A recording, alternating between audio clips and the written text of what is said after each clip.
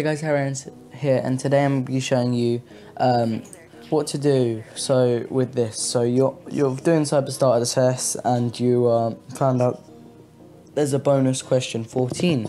So how'd you do it? You got 10 seconds to copy the text in all of these links and then put it into validation. Seems impossible.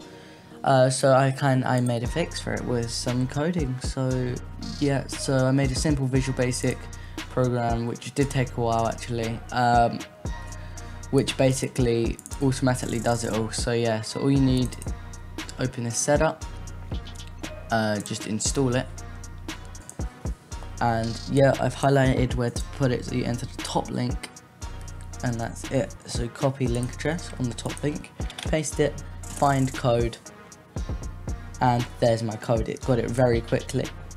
You can also do it with other people's codes, but I'm not sure if I'm not sure if the program only works once.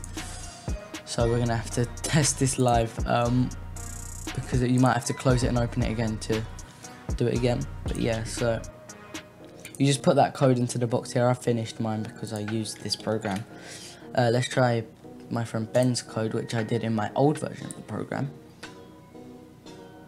Seems like it doesn't work more than once.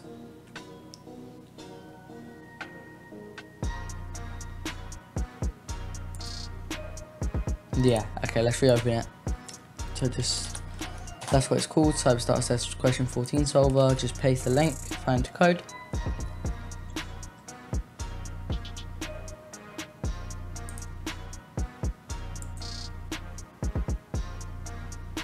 So yeah, on some people's codes it takes longer.